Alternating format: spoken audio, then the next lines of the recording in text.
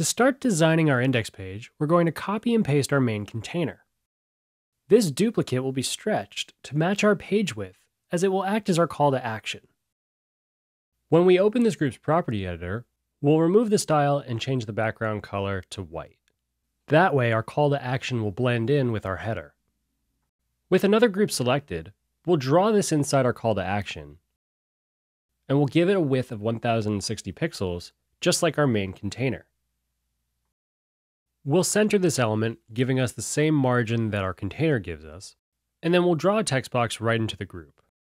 This text is our call to action, so whatever we write here needs to get our user's attention. In our case, this is a one-off style, so we'll do it directly on the element and remove any style attached to it. This is an entirely optional thing you can do for your elements if you don't want to reuse it throughout your app. Once we're done styling, we'll have something like this. Let's extend the width of our text element to match the width of its inner container group that we made before. We'll add another text element underneath this that will act as our subheader to finish out our call to action. With an element selected, you're able to see where that element's borders are.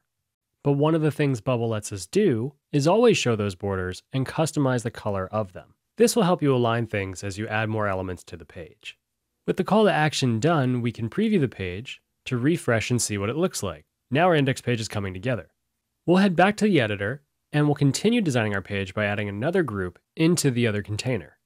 We'll make the width of this 20 pixels shorter than the container it's in, and we'll add a text element that says all recipes in preparation for the rest of our design. For more preparation, we'll drag the height of our container and page just to give us some more room, and we'll make our container fixed width so the container itself won't stretch or expand. Now when we preview, everything is set up and looks good. In the next lesson, we're going to add a repeating group to this page that will display the recipes our users submit.